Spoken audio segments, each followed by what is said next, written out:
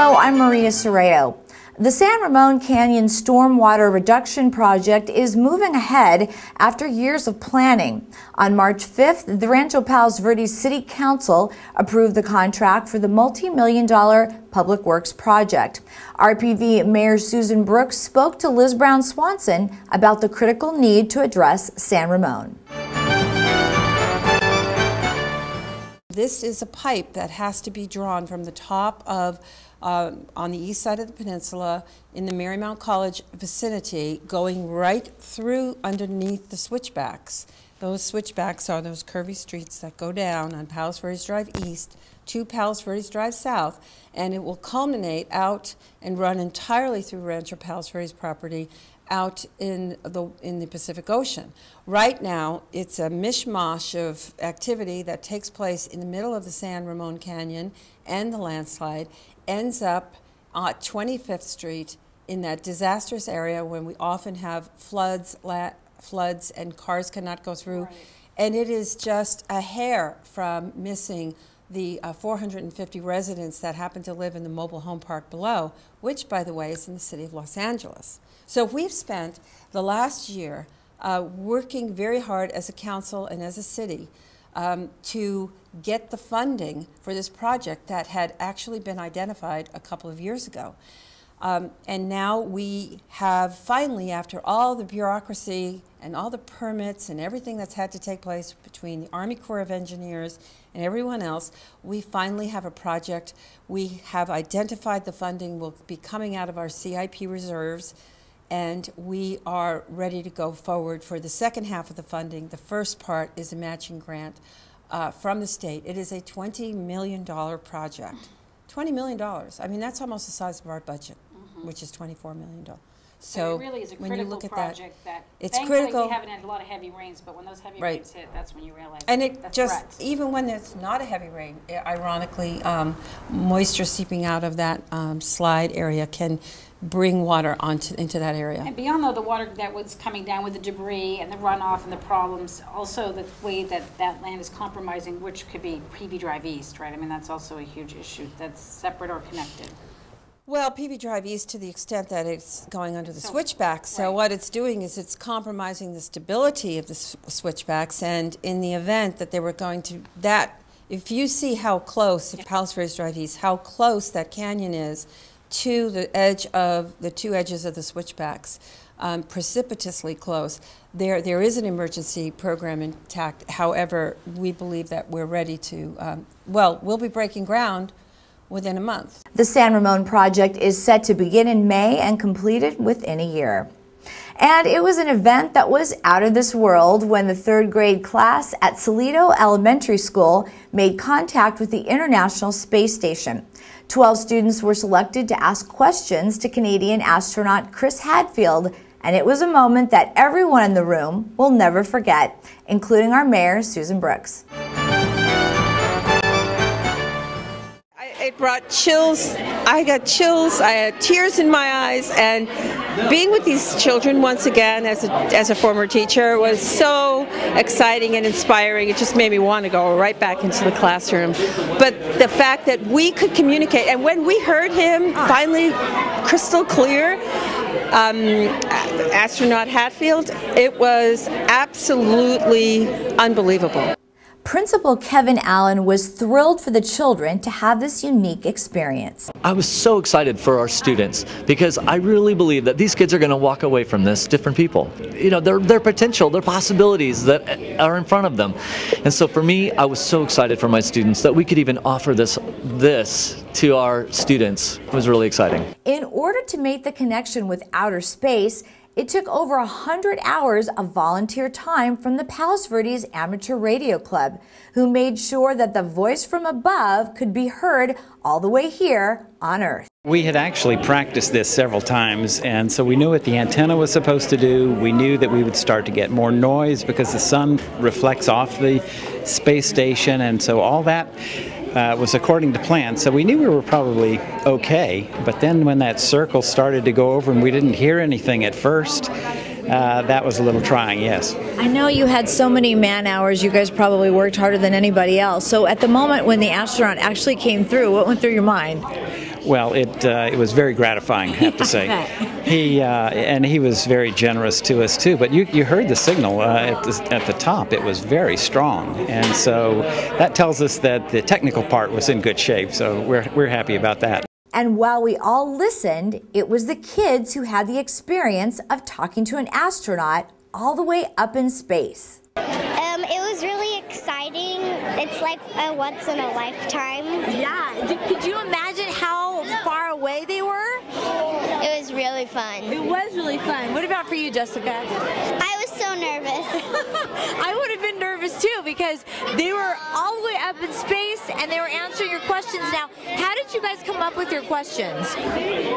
Well, we got a piece of homework and it asked us five questions that we had asked to the astronauts, and we just came up with good ones and they started picking them out. So you thought up your own questions and then they picked you? Yeah. Now, what did your parents say when they found out you guys were going to be the ones talking to the astronauts? She said she was super happy. Some 700 schools are selected to be a part of the program through NASA. And from Soleado Elementary to Peninsula High, where a brand new pool was finally opened for business, Principal Mitzi Kress said it was a long time coming, but definitely worth the wait. We appreciate all the support of so many people in the community, especially the Prindle family. This would not have happened if it wasn't for the Prindle family. We were doing our fundraising, selling things like this scarf for $10. It would have taken us years to get to this point if it weren't for this wonderful family. For people that don't know the story, tell us about the Prindles.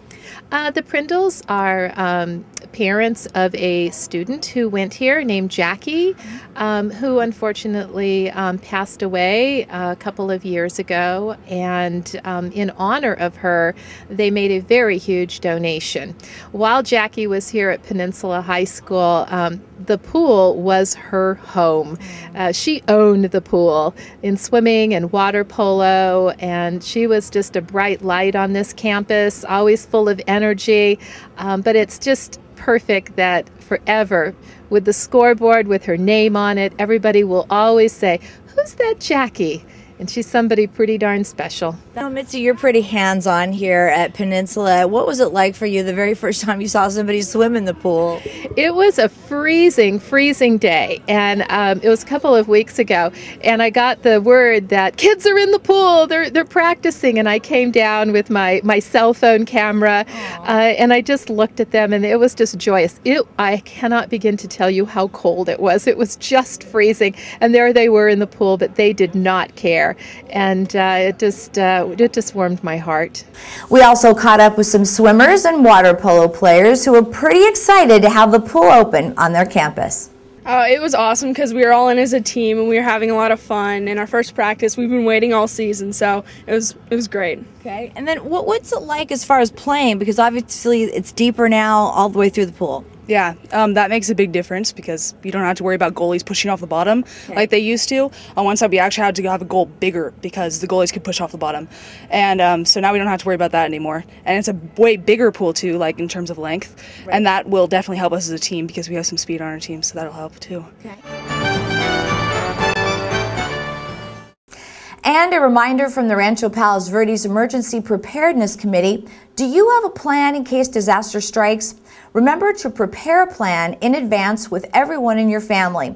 Talk about what each family member will be responsible for before, during, and after the disaster.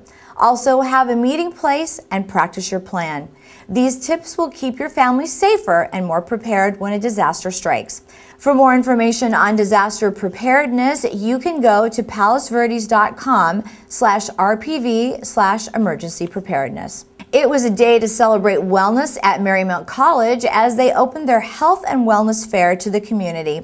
Many unique vendors and participants came out to celebrate health, mind, and body. Marymount's president, Dr. Michael Brophy, expressed the importance of wellness for everyone. Well, the college, obviously we want to focus on our students' wellness, but we really want to be a good partner in the community, and obviously any resources we can share, in this case, wellness, we want to share. And as you know, we do arts, we do athletics, but this is a topic that everyone of all ages can be connected to, and I'm happy to say I think this is the biggest turnout we've ever had for lack of a better word, partners and vendors.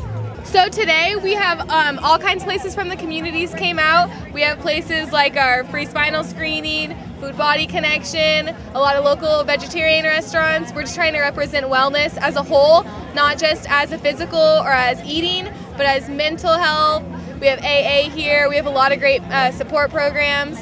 So it's really great that we have a community out here to support us. Great. Yeah, so this was a real cool event to kind of bring out to the community and promote health and wellness. As well as for our club, Ductus Exemplo, we got to set up our own booth, and we're trying to raise money so that we can put on more events like this. So on Thursday at Veggie Grill, whenever you go in and you get a meal, 50% of that is going to our club. Yeah, they're really generous with it, and they set up a booth. They're giving away free food also. So that was really cool, and it's just a cool thing to promote wellness. Music therapy, it's a practical way to reach the whole person, and that's what we're going for. In music therapy, it's music and it's therapy combined. Fitness can be something as simple as just getting 10,000 steps in a day. How do you know how many steps you take? You don't have to count them. You can get a pedometer. You can get a bracelet that tells you that works with your smartphone. But 10,000 steps is not that unreasonable. Walking around the campus, walking to the grocery store to get a few things, walking further away from the mall when you park your car, all those ways are easy ways to get fitness into your life. Now, this is the first year that the health fair is actually open to the public, and we see a lot of people out here today. Oh my gosh, not only students either. There's a lot of people from the community, which is really nice. I know everybody got an invitation and a flyer in the mail that lives around here, so I'm glad to see that they're showing up. And fitness is important for everyone, no matter what your age, and it's never too late to start on your journey to being more fit. Never too late. Any dog, any breed, can be a therapy dog if they're trained, as long as they have the right temperament. I've seen Dobermans, I've seen Rottweilers. We have everything. We have purebreds, we have rescue dogs, mutts, and I've seen them anywhere from Chihuahuas to Great Danes.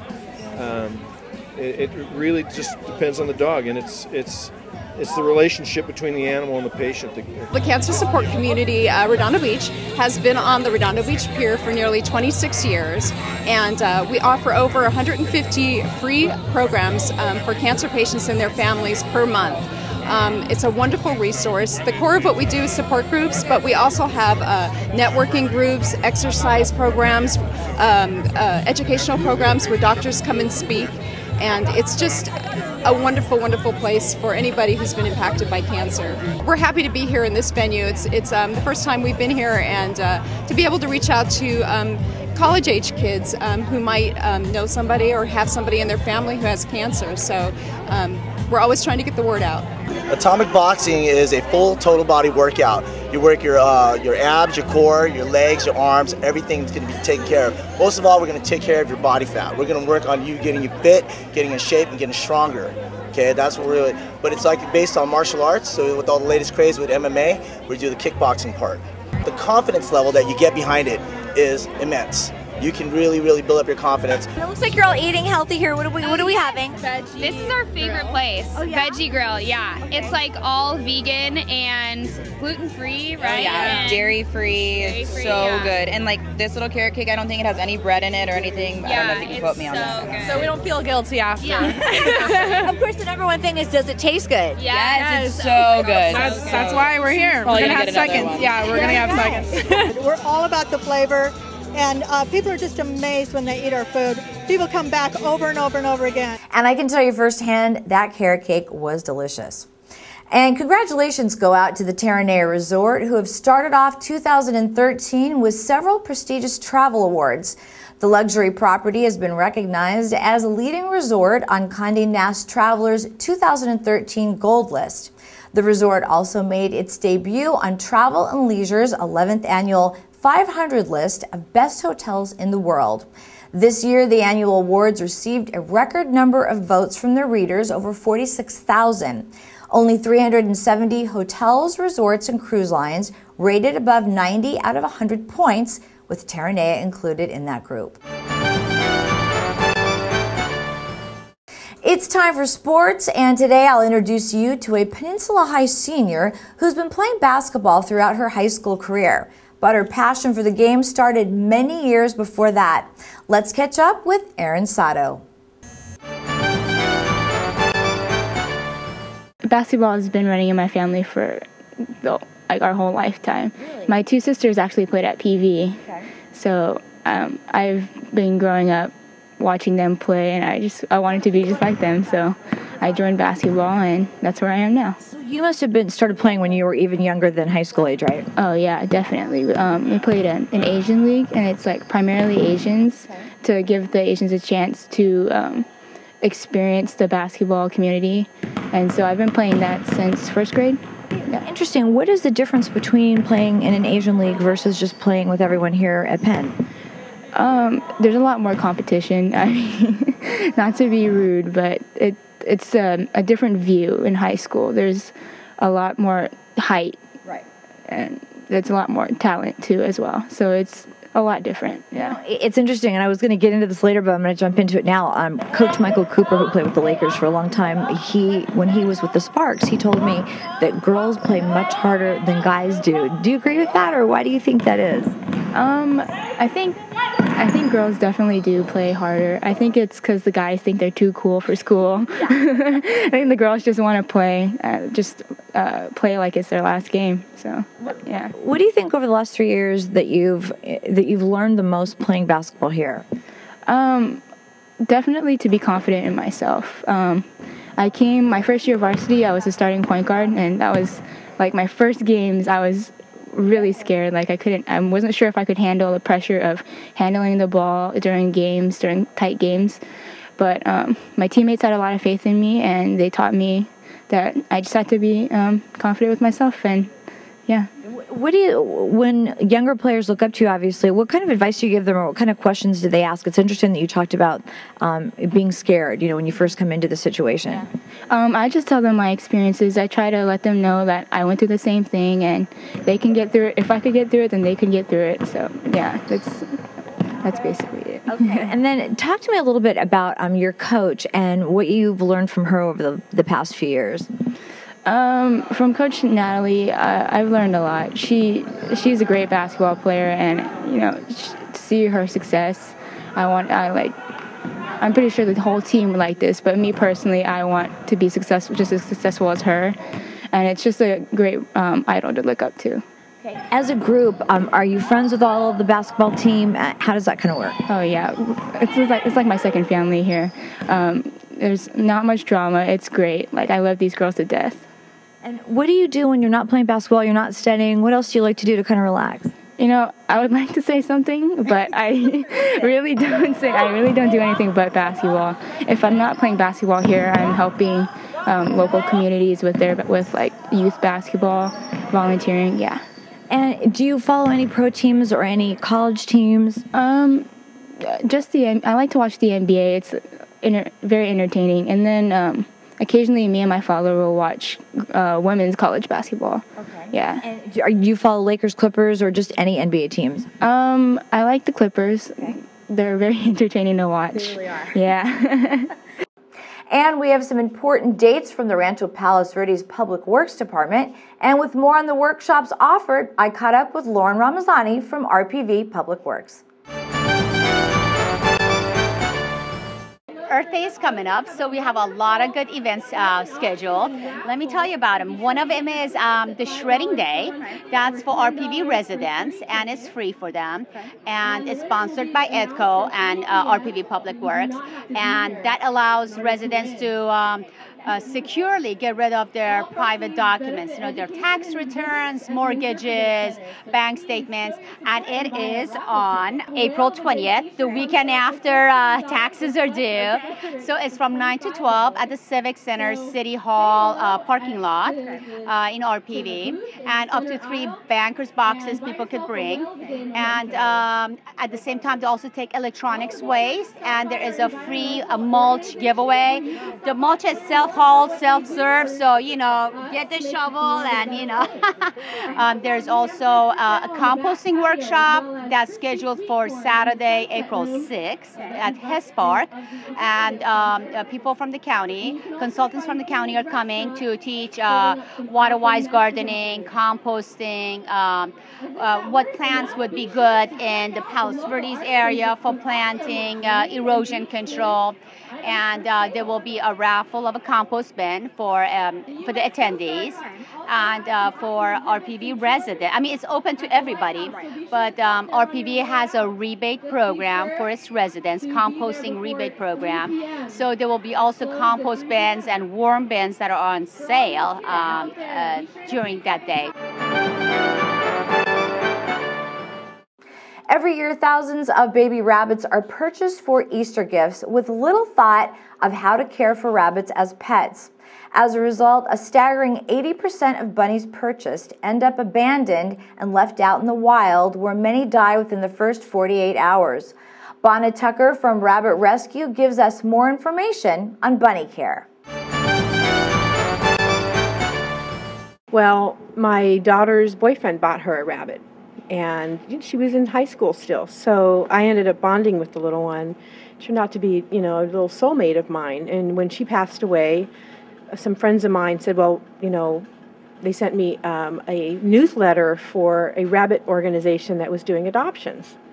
So I went and adopted, and then I started fostering, but they were kind of geographically distant. So instead of just volunteering with that organization, I said, well, there's a lot of rabbits in need in this area, and little did I know what it would turn out to be.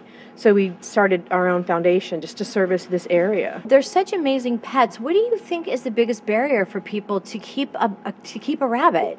Lack of education in the first place, and in the second place, if they buy them, and then the rabbit gets to a certain age where, like I said, they spray or they nip because they're at an adolescent stage of their life, the next step would be to get it spayed or neutered. And if they call around, it can be anywhere from, the cheapest place is $65, but people have a hard time finding that.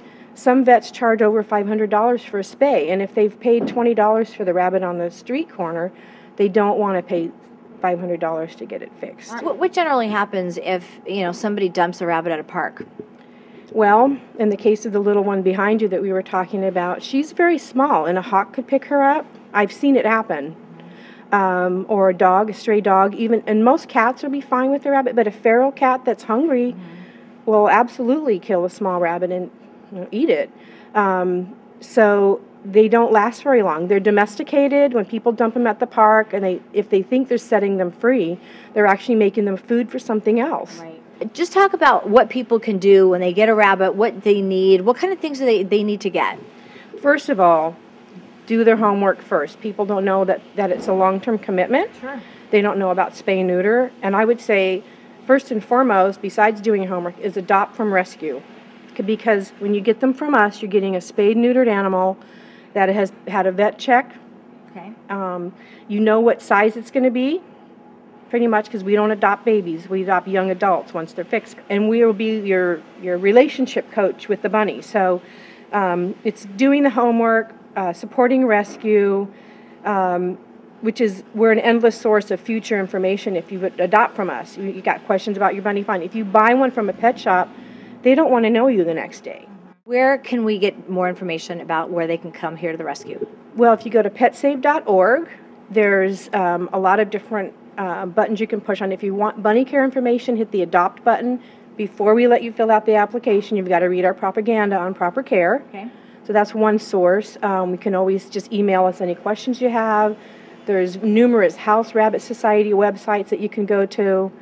There's a wealth of information. If you just Google House Rabbit, you'll get some really good information, or call us. For more information on rabbit rescue, you can go to their website at petsave.org.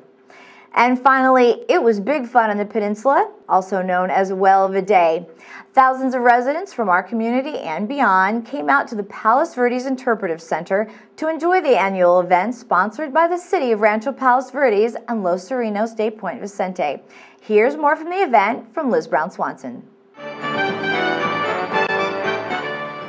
I think we have a great turnout today. It looks like over 2,000 people. Spectacular weather. We did the best we could with the weatherman on that, and it came out okay. This has just been an incredible day. And from the San Pedro High Marching Band that just got finished playing, the jets going over, and actually I think they were World War II planes, and the sailboats, it's been just spectacular. It's 1983. I've been coming every year from Colorado. Wow. Just for the Whale of a Day. Sometimes I'll do it twice, 2 times. My favorite thing is the fact that everybody that's here is for one reason, because they care about our ocean and marine environment.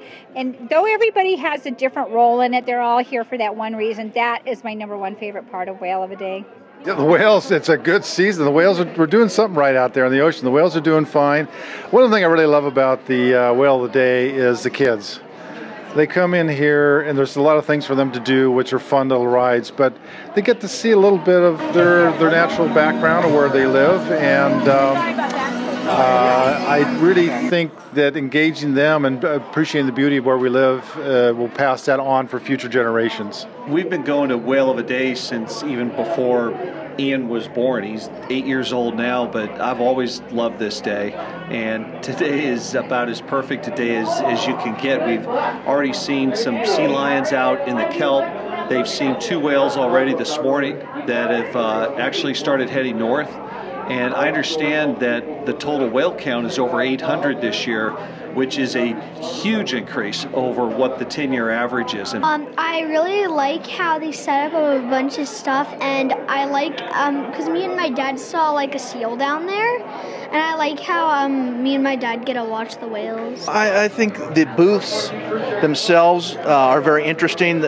Many of them are manned by volunteers from the city, but the other interesting booths, regarding wildlife and just other natural things I find fascinating. My favorite is the birds of prey, the little hawks and falcons.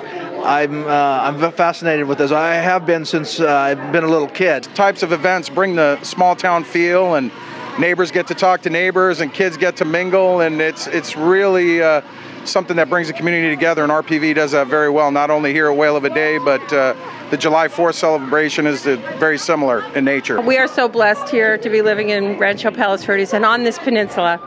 This is actually a celebration of many groups and many environmental groups throughout the whole Southern California area, so it's a great, exciting day. Today is the 29th annual Whale of a Day.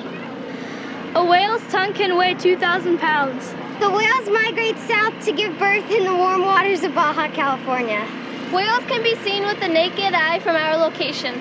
Point Vicente is the best place in California to see whales. The whale's main food source is krill, found in the Bering Sea. RPV is the best place to watch whales.